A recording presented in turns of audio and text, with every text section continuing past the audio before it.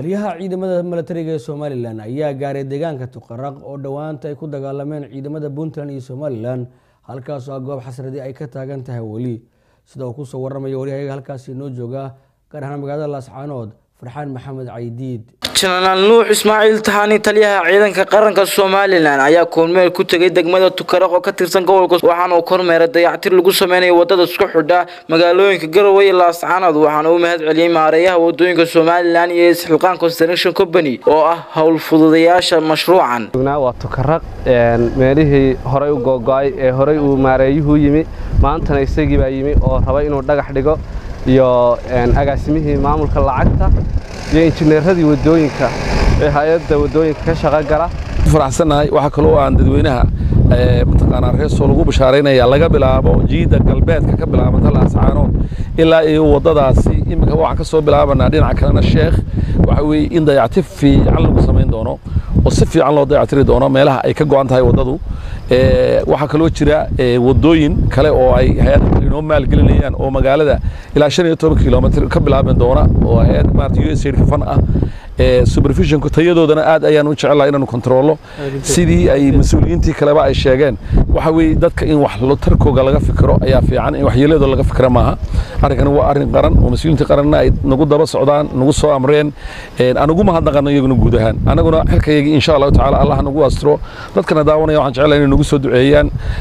nabadgelyada ilaahay nabadgelyo wadanka inoo siiyo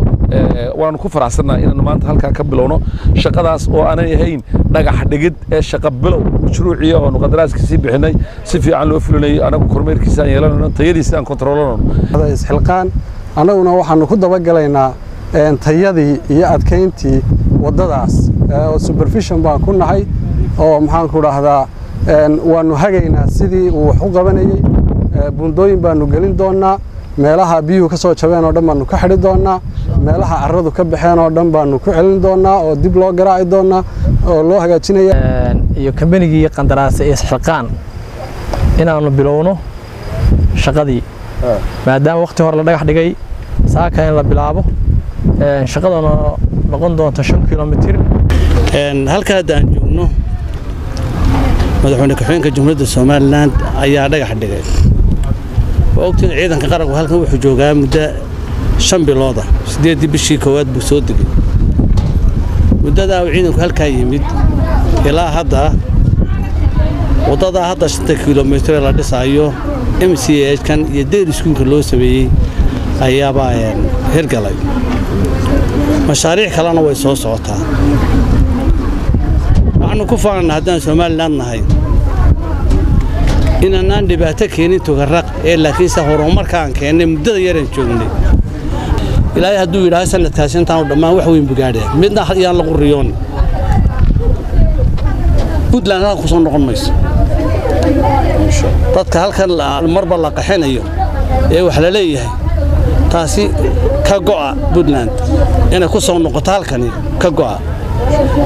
laakiin anagu horumar baan siinaa wax dhibay idii keenmayno khamri idii keenmayno fusuq idii keenmayno waxyaabo badan idii keenna anagu salaad iyo quraan iyo wax baan idin wadnaa waad ogeyd roobku halka kuma dii jirin